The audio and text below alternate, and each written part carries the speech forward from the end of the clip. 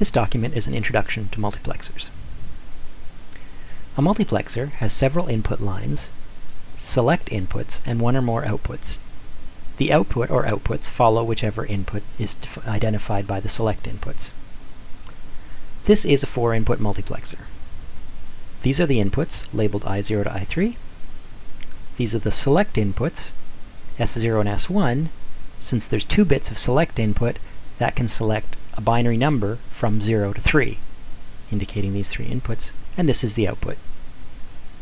When input 0 is selected, indicated by both of these being low, the output follows input I0.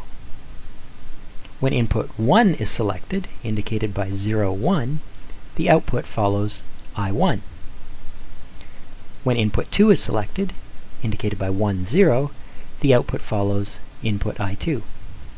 And when input 3 is selected, indicated by 1, 1, the output follows input I3.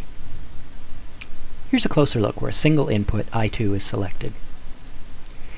When input 2 is selected, indicated by 1, 0 on the select, and input 2 is high, then the output is high.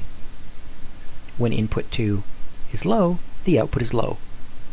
So the output follows input 2 as long as the select is selected 1, 0, which means input 2.